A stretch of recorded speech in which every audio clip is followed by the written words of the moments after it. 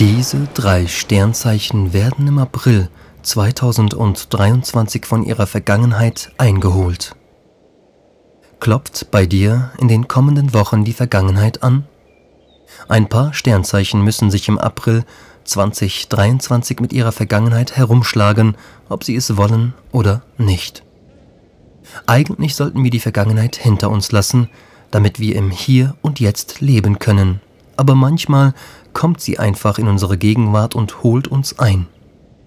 Es ist nicht immer unbedingt etwas Schlechtes, wenn wir von unserer Vergangenheit eingeholt werden. Manchmal bringt sie uns auch etwas Gutes. Oft bedeutet es für uns, dass es noch ein Thema gibt, mit dem wir uns auseinandersetzen müssen, weil wir damit noch nicht richtig abgeschlossen haben. Oder das Universum möchte uns helfen, aus unseren alten Fehlern zu lernen und die Dinge nun richtig zu machen. Bei diesen 3 Sternzeichen klopft in diesem Monat die Vergangenheit an.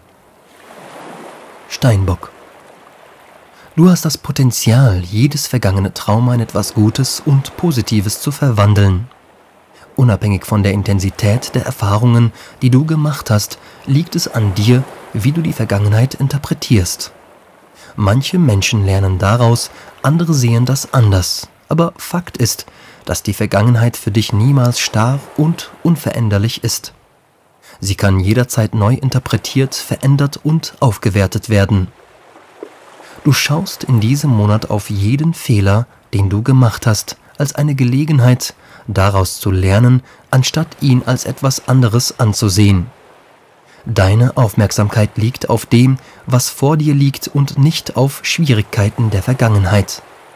Manchmal wirst du feststellen, dass du die Erinnerung an vergangene Erfahrungen wieder erlebst, um dich an die Kämpfe zu erinnern, die dich zu dem gemacht haben, was du heute bist.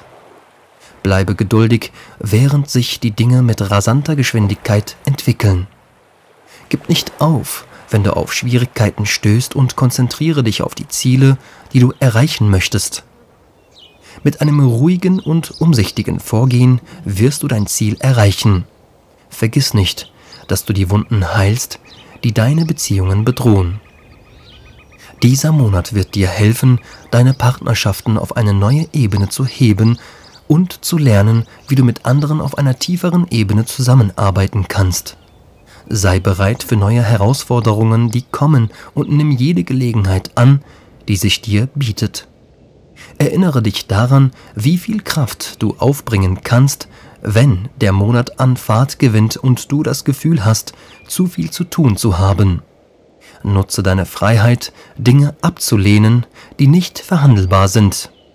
Merke dir, du bist derjenige, der bestimmen kann, worauf du dein Augenmerk richtest. Zwillinge. Du erlebst vielleicht ein bisschen Bedauern, wenn du schnelle Entscheidungen triffst. Manchmal versuchst du, deine Handlungen zu korrigieren, aber normalerweise gehst du einfach vorwärts und lässt die Vergangenheit hinter dir. Es ist möglich, dass du das gleiche alte Verhalten immer wieder wiederholst. Doch in diesem Monat hast du die Gelegenheit, etwas Neues auszuprobieren und deine Handlungen zu verändern.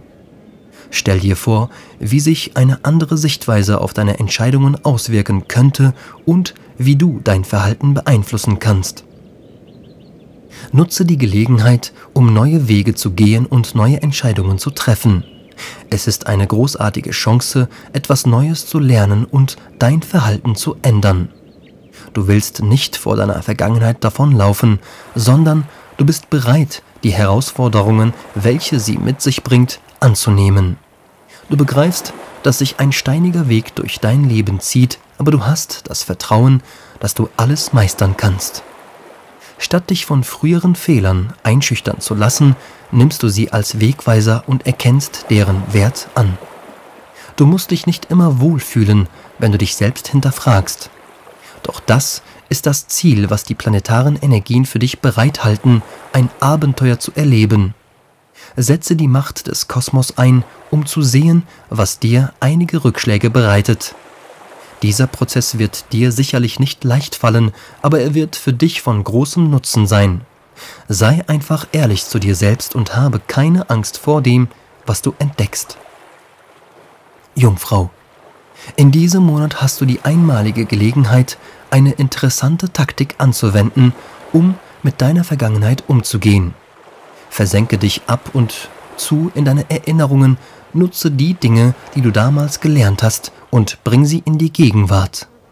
Unternehme die Anpassungen, die du brauchst, um deine Reise erfolgreich zu gestalten. Flexibilität ist der Schlüssel, um voranzukommen. Wenn du dich anpassen kannst, wirst du wieder auf dem richtigen Weg sein. Du hast vielleicht in der Vergangenheit ein paar Türen ungeklärt gelassen.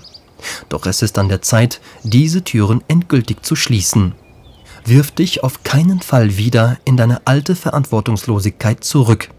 Wenn du die Nerven behältst, wirst du am Ende als Sieger aus der Sache hervorgehen. Du bist ein komplexer Mensch, der sein Bestes gibt, um jeden Tag nach vorn zu schauen. Du schämst dich nicht für alles, was du schon durchgemacht hast. Es ist aber besser, es nicht noch einmal zu erleben. Stattdessen versuche, anderen Menschen bei ihren Problemen zu helfen oder dich mit deren Vergangenheit zu beschäftigen. Plane stattdessen lieber für die Zukunft und vergiss die Vergangenheit. Versuche, die beste Version deiner selbst zu werden, indem du auf deine Ziele hinarbeitest. Stelle dir vor, wie du deine Träume und Ziele erreichen kannst und verfolge sie. Verwende jeden Tag, um dich auf deinen Weg zu deiner Zukunft vorzubereiten. Du hast viele schwere Zeiten durchgemacht, aber jetzt ist es an der Zeit, die nächste Ausgabe deines Lebens zu installieren. Es ist eine Zeit der Heilung und der Wiederherstellung deines Optimismus. Mit dem Beginn des Sommers erlebst du eine persönliche Erneuerung, die schon lange herbeigesehnt wurde. Du wirst leichtfüßig und voller Hoffnung sein und am Ende des Monats wird es dir gut gehen, kein Herzschmerz mehr.